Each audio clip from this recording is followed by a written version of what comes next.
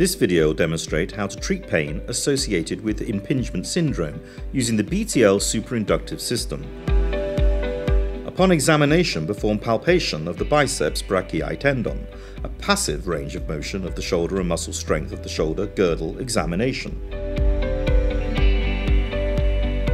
Treat impingement syndrome by placing the superinductive system applicator on the shoulder from the front. To deliver the therapy in the desired area, adjust the 6-joint arm and place the applicator center at the shoulder. Select the impingement syndrome protocol from the list.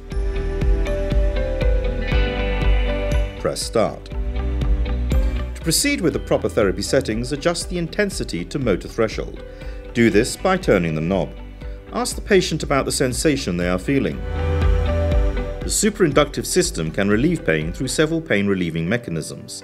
In the case of the impingement syndrome, the therapy uses the principle of the endogenous opioid theory of pain, triggered by the device at the range of frequencies from 2 to 10 Hz.